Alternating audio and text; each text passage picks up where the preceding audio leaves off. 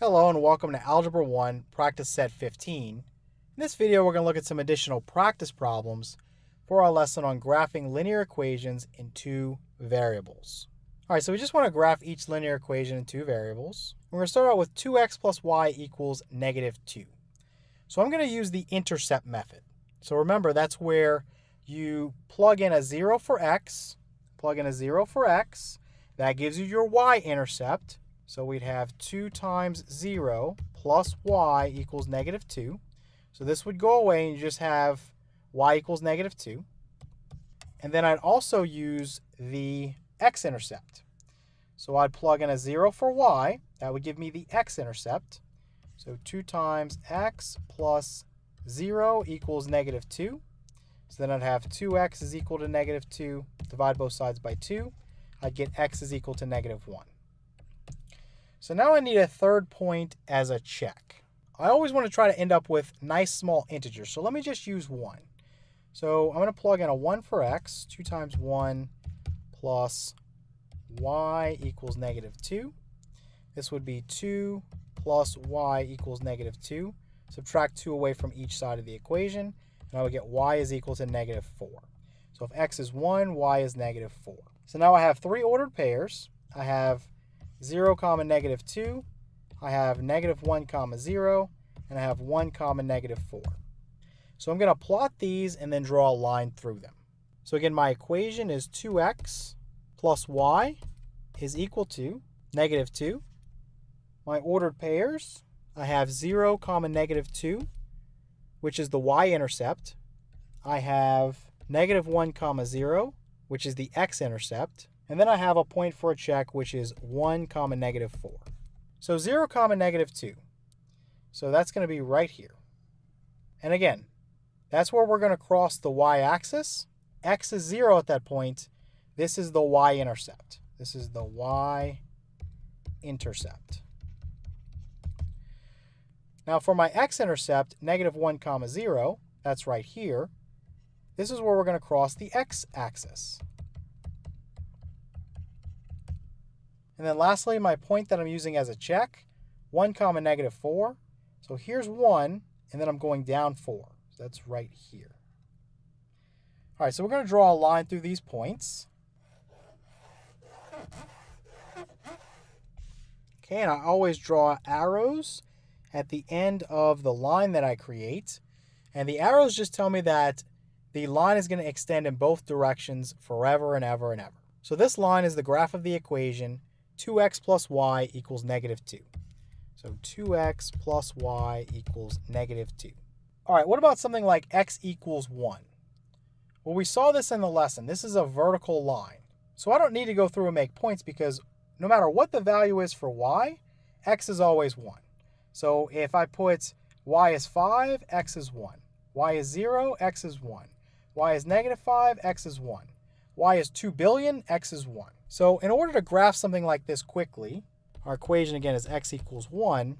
You just find 1 on the x-axis. So that's right here. And I'm just going to draw a vertical line, right? Because no matter what the value is for y, x is 1. So if it helps you, you can do a few points. So let's say y is 6, x is going to be 1. Let's say y is 3, x is going to be 1. Let's say y is -7, x is going to be 1. Again, just find 1 on the x-axis and draw a vertical line.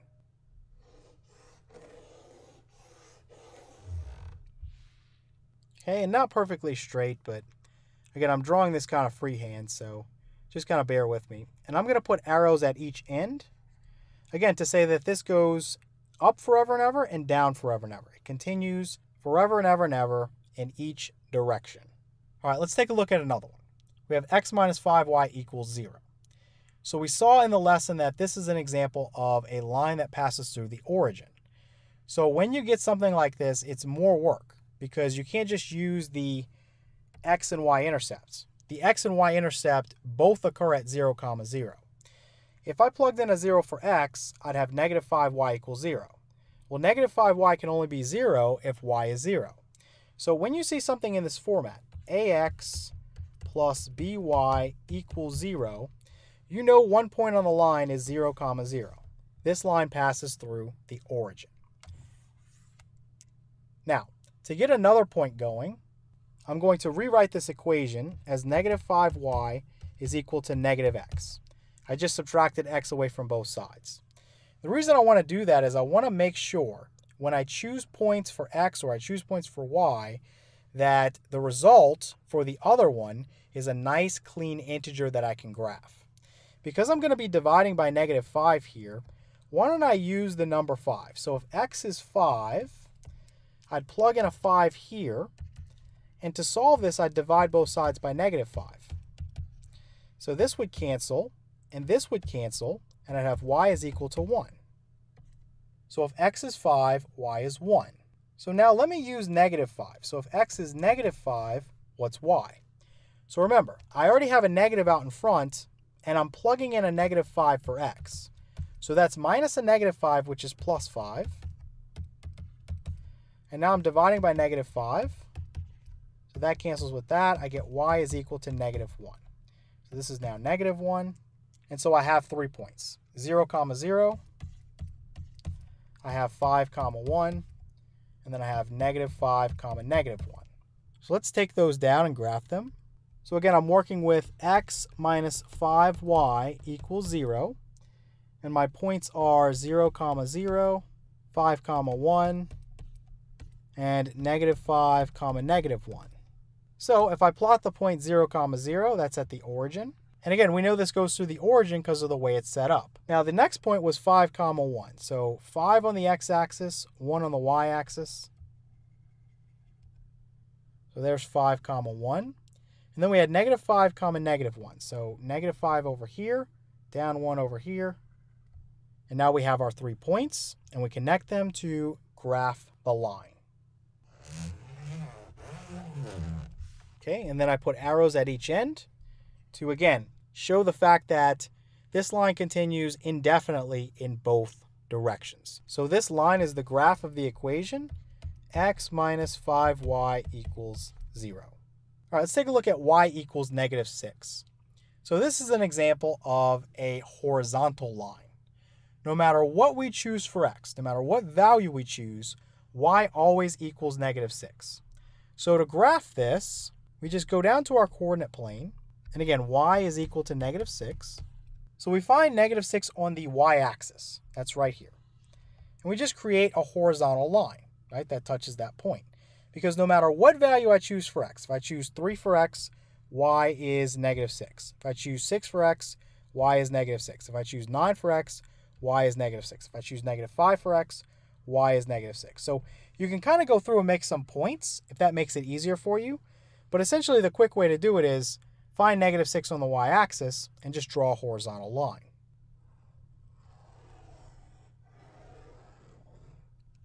And again, I extend arrows from both ends to show that this line continues indefinitely in both directions. So this is your graph for y equals negative 6. All right, let's take a look at one more. We have 8x plus 5y equals negative 15. So let's use our intercept method. So let's start out with the x-intercept. So to get the x-intercept, y needs to be 0. So y would be 0. So I would have 8x equals negative 15. Right? If I plugged in a 0 there, that would go away. Now, if I divide both sides by 8, I'm not going to get an integer. So I don't want that. I want something that's easy for me to graph. So I'm going to throw this out. I don't want that.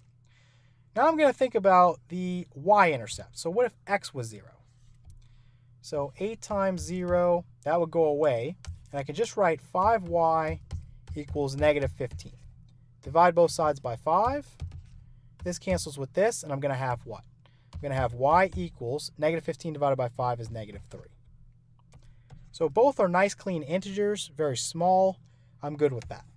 So I'm going to choose 2 more ordered pairs, and I've got to choose properly. So let's just look at this 5y equals negative 15, just this part of the equation. Forget about this for a second. If 5y equals negative 15, I know that negative 15 right now is divisible by 5. Right? If I divide both sides by 5, I end up with an integer. So that's good. Now I'm adding back on 8x to the mix. So plus. I want to choose a value for x that when I move this guy over here and I divide by 5, I get an integer. So one thing that jumps out at me right away, I know if I use -5, just by eyeballing this, I use -5 for x, this would be -40. So I add 40 to both sides of the equation. This is gone, and I'll have 5y is equal to 25. Divide both sides by 5, and I'll have y equals 5. Nice, clean, small integer. So now I just need one more. Let me use 5 now, positive 5. So 8 times positive 5.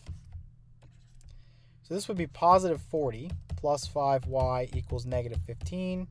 Subtract 40 away from each side. That's going to go away, and I'll have 5y is equal to -55. Divide both sides by 5, and I get y equals -11. Now that's a little big for me, but I'm going to go ahead and use it. I like things to be between the range of -10 and +10, but we'll go ahead and use it. You can always stretch your graph by 1 or 2 to make it work. So my ordered pairs would be 0, -3, -5, 5, and 5, -11. So again, my equation is 8x plus 5y equals -15, and there are my ordered pairs. So let's find 0, -3. 0, -3. So that's going to be right here. And because x is 0, remember that's the y-intercept. And you can see this is where it's going to cross the y-axis. Again, this is your y-axis, right? The vertical axis. So next we have -5, 5. So 5 units to the left and 5 units up. So that's right here. And then lastly, we have 5, -11. So 5 units to the right and 11 units down. So this is going to take me off my graph here. So if I measure, it's going to be about right here for -11. So that's where it would be. I'm just going to kind of extend this and put that this right here is -11. Again, if it's 1 or 2 more than what you have, you can make it work, right? I don't like to, but you can make it work.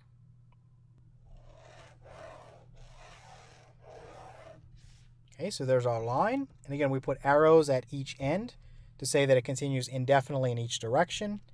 And again, our equation here, our equation for this line is 8x plus 5y equals -15.